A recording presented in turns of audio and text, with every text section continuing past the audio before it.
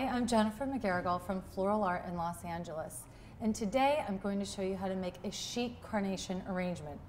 To make this arrangement, we're going to use one 4-inch antique mirror box, a sheet of plastic, floral tape, 1/2 block of floral foam, a knife, of course your scissors, and about 3 bunches of carnations. To begin with, we're going to start by prepping the container. And to prep the container, we're going to take the plastic sheet that you have and go ahead and poke it all the way down to the bottom of the container. And then fold back the plastic like this. And then you're going to take the floral foam and I'm going to cut, it actually needs, I would say, about 1/3 of a block. And you can cut it down so that it fits within the box. And you can go ahead and press it in just like this. One thing you want to remember when using floral foam is that it needs to be completely saturated with the water, and it usually takes about 10 minutes to do this. Once you've got the floral foam within the container, you can take your scissors and cut away the excess plastic, going all the way around the container. And the purpose of putting the plastic in is, of course, to make the container so it's watertight. If you were using a glass vase, you wouldn't need to do this. So I'm just going ahead and I'm cutting off all the excess plastic.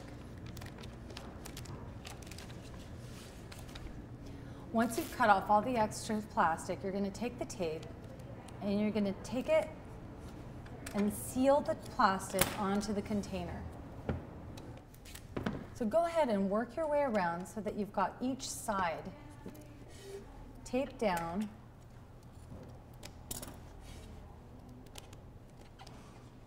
And you just want to make sure that there are no gaps between the container and the plastic.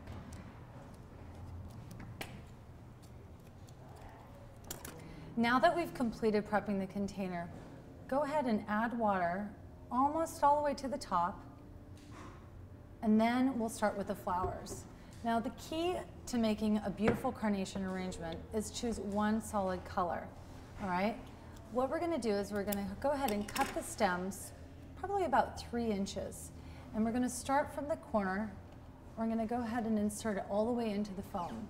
And it's important to make sure that the stems are long enough so that way if you don't add water to your arrangement every day, they'll be sure to last.